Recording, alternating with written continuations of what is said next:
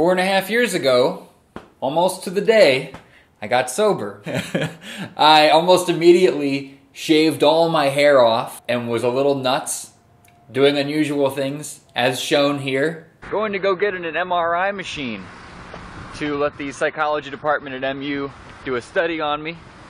It's a study on autism, and I'm getting paid $75. When you've been drunk and high for 10 years, you're kind of like insulating yourself emotionally, and you're kind of patting your heart, and all that stuff starts melting away. And when you're kind of fresh to the world and raw, you're kind of, this is at least my experience, you're kind of like feeling feelings again for the first time, and it's a lot. It's a fucking lot.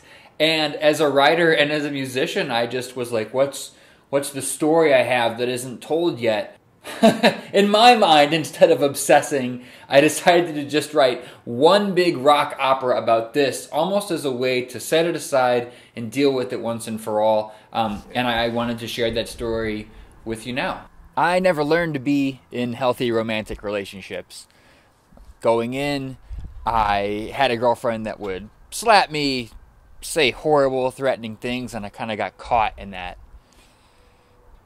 whatever dynamic. And so moving from there, it was like older women, like a 23-year-old when I was still in high school, and then eventually this like female teacher. So by the time I got to college, I just had no gauge of what real love looked like. So meeting who we will call A was eye-opening. Just that she was into me, and that's it. You know, no manipulative stuff, no weirdness, none of that power dynamic that I was used to. Being around here was very comforting.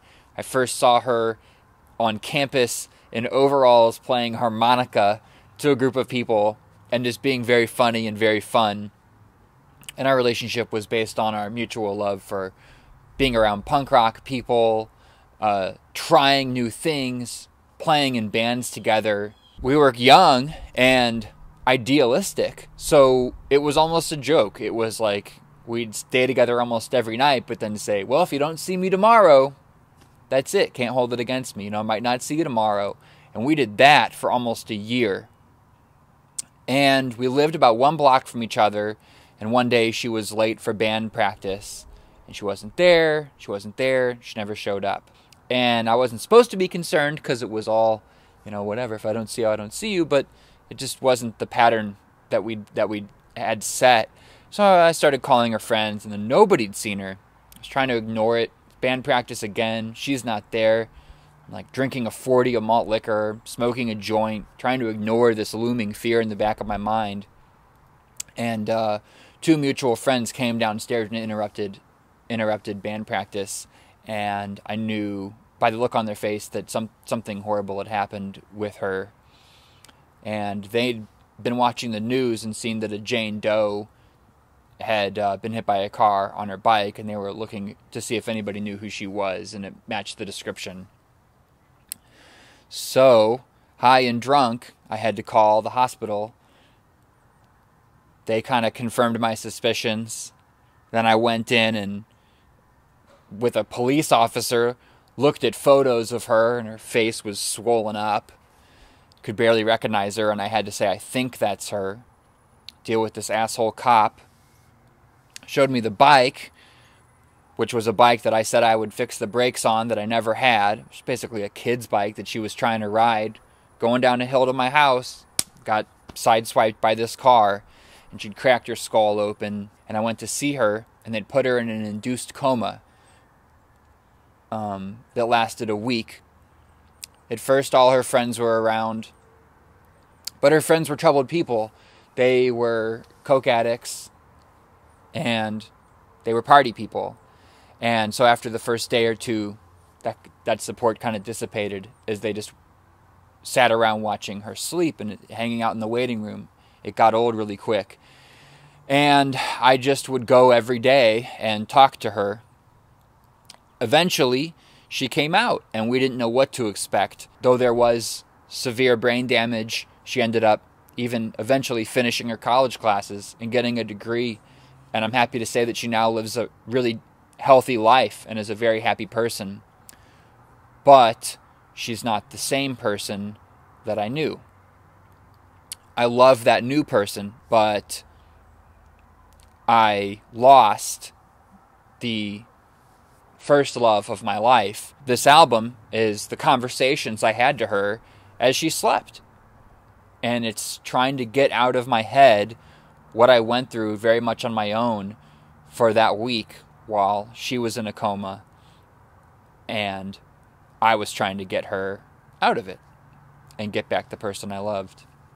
It's a battle that I eventually lost in many ways, but I'm still very happy with the outcome and very proud of her.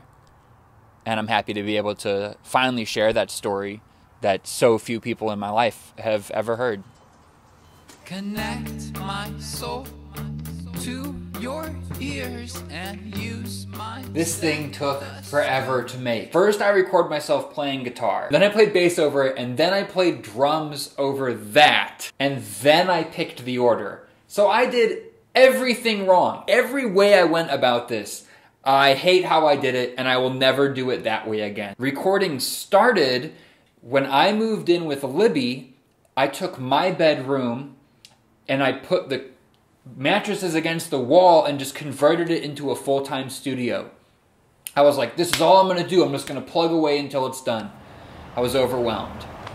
Brought some guitar stands, brought the other guitars over. It's dead. Well. Then we move into this nice house, my house with Libby, the Ladybug Graveyard, and I record here. What I'm doing here, recording-wise, instead of writing it down, I've demoed everything, so I have like a series of like 20 different videos for all the different parts. You can kind of hear an atmosphere. It's not perfect, it's not isolated, but that's okay. I'm okay with that. That kind of adds texture.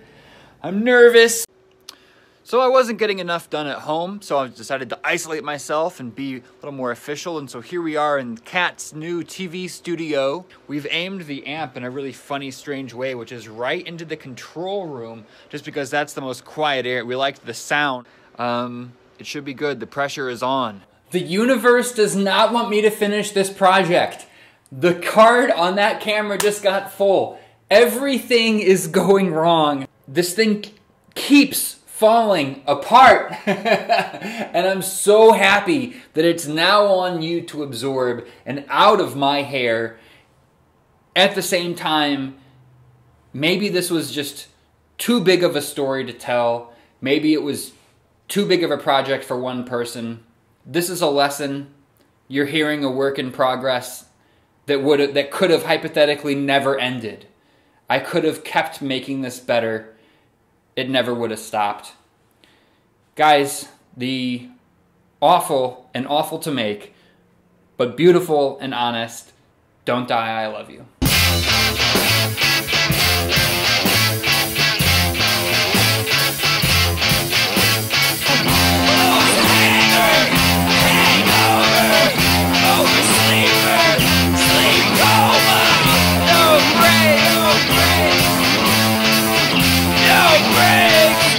No breaks!